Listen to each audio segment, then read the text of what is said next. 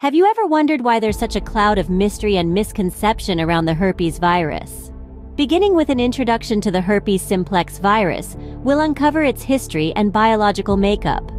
This virus has two main types: HSV-1, often associated with cold sores, and HSV-2, typically linked to genital herpes.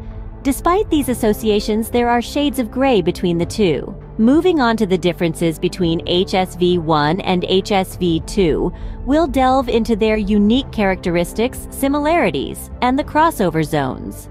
While they may have different reputations, both types share a lot in common, making them tricky to distinguish at times. Next is the symptom spotlight, revealing the wide range of manifestations. From the common cold sore to less common, yet severe complications, the symptoms of herpes can be as diverse as the people it affects. The tale of transmission is another intriguing aspect.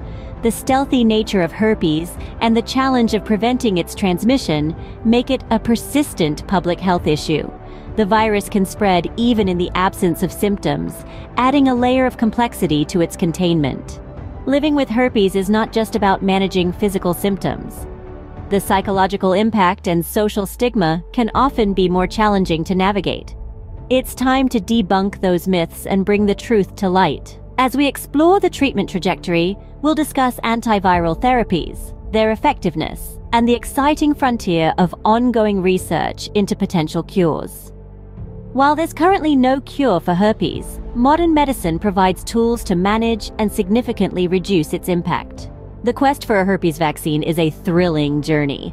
We'll share the latest updates on the efforts to develop a vaccine and what the future might hold. Prevention and protection strategies play a crucial role in mitigating transmission risks.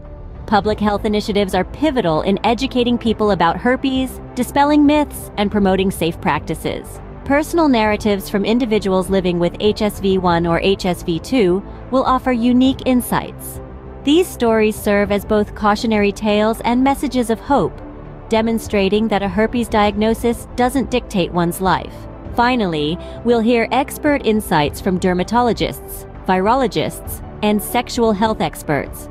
They'll shed light on the current state and future prospects of herpes research and societal understanding. By the end of this journey, you'll have a clear and factual understanding of the herpes simplex virus. This knowledge will empower you to make informed health decisions and contribute to a more informed, empathetic conversation about this widespread virus.